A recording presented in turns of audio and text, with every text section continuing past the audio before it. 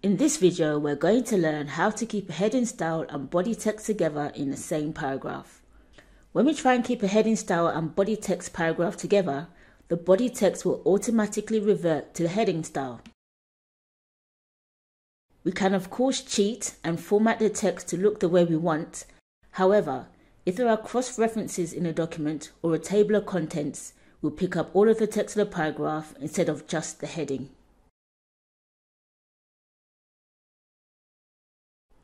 Before we proceed, click on the Home tab and click on the Show High tool. With the Show High tool on, we can see where all the paragraph marks are in the document. Select the paragraph mark after the heading style. To select multiple paragraph marks at once, click the Control key on your keyboard.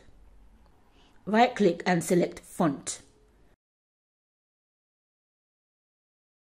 Click on the Font tab and check Hidden.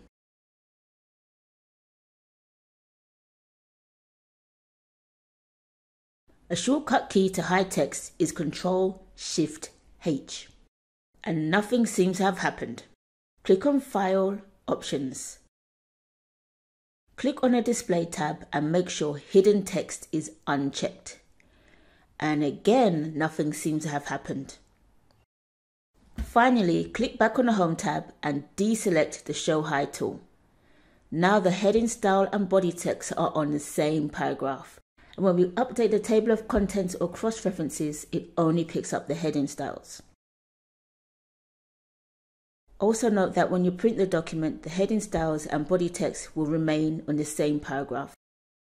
Thanks for watching and see you in the next video. Be sure to like this video and subscribe for more.